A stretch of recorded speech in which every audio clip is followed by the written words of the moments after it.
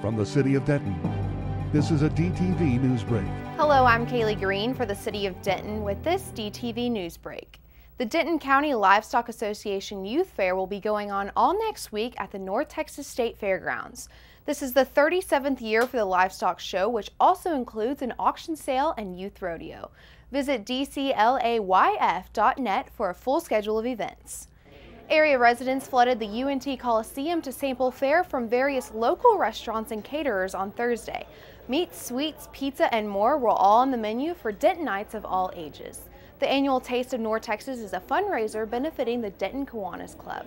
The Denton Kiwanis Club sponsors a children's clinic. It provides medical, dental, and prescription care for disadvantaged kids here in Denton County. And this is one of the principal fundraisers that funds it. This is the 23rd year that we've done it, and the New Kiwanis Club of Denton does several fundraisers during the year, but this is probably everybody's favorite. Everybody wants to be at the Taste of North Texas.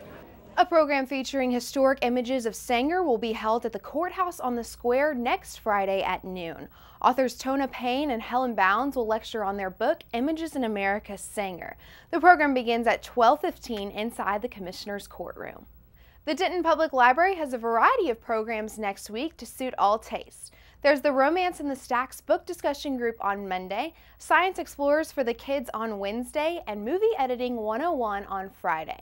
All programs are free. View times and register by visiting dentonlibrary.com. Don't forget, you can catch more DTV Newsbreak online at youtube.com/City of Denton. It also airs hourly right here on the city's channel, DTV. I'm Kaylee Green. Thanks for watching.